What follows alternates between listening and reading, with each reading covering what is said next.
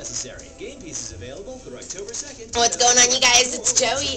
It's your Dirty All Day at Kiss107.com. The Emmys were last night.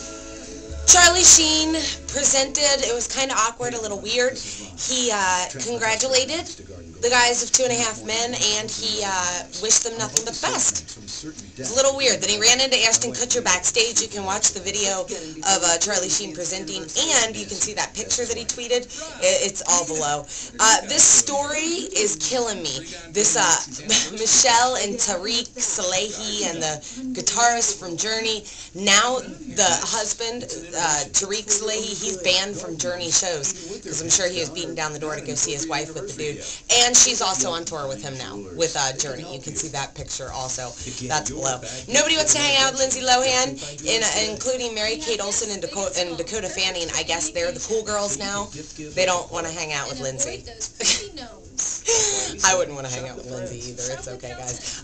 Let's see. So much new TV coming back tonight. Obviously, the big ones tonight. The Roast of Charlie Sheen, that's on Comedy Central, and 2.5 Men with Ashton Kutcher is going to be new, and that is starting tonight. We can see Walden Schmidt. That's the character Ashton's going to play. Also, look below for a complete listing of everything that's good and new tonight on TV. Fall TV, yay! It's a rain day.